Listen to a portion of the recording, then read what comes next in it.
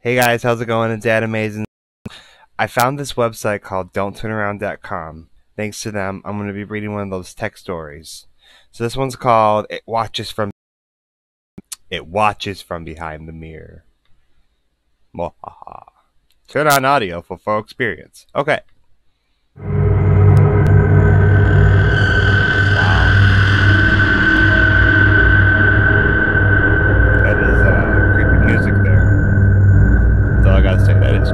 Creepy music. Okay. I'm a high school substitute teacher. Oh, there we go. Last week I found a phone in my classroom. This creepy text conversation was on it.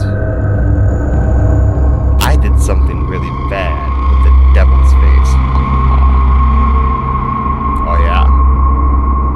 This is like 6:50 in the morning, are you kidding me? I snuck into school last night around midnight.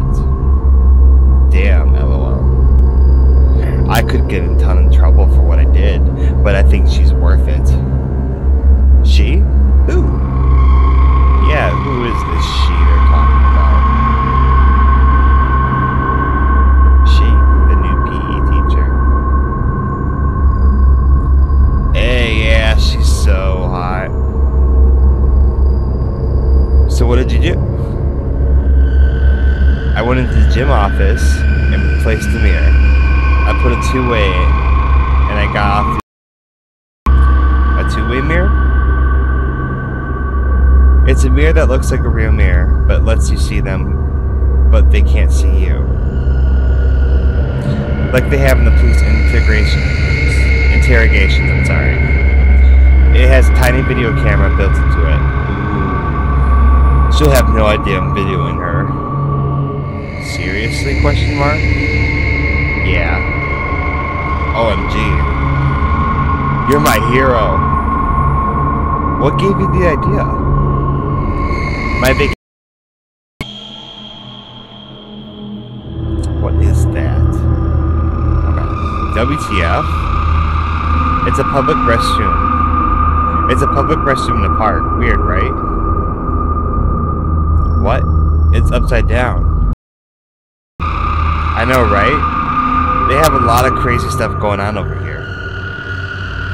This sign was outside the woman's. What does that say? Caution, no peeping photo. Police are now in special patrol. Caution, no peeping photo. Police are now in special control. No peeping photo? Turns out they have a massive peeping Tom problem in Tokyo, with men trying to look up women's skirts.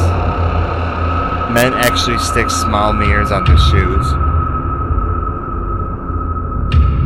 Oh my god, that's audio.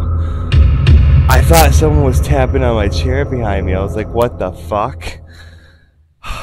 Okay, this guy is... Okay. Get this, it's so widespread there, it's against the law if you take the photo and your cell doesn't beep. Wow. I'm like scared something's gonna pop up, honestly. I was thinking how I could do something like it without getting caught. And I thought of the mirror idea. OMG, that girl in RAE in 11th grade. Hashtag hottest junior ever. I loved 7 minutes with her. Yes. I'm buying another mirror online today. To put where? In the girls' locker room. I'll sneak back in tonight once everyone has gone home. Nice. They'll have no idea. OMG, I know where to put one. Where? In the girls' bathroom. Yes, of course. Just remember, no matter what, promise not to share these photos with anyone.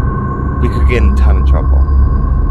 No way I would say a thing. You can trust me. Come by after school and we can put popcorn.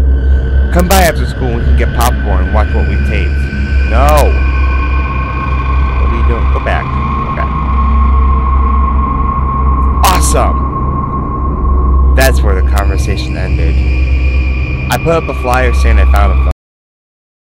I waited, wondering what to say to the student who came to pick it it up.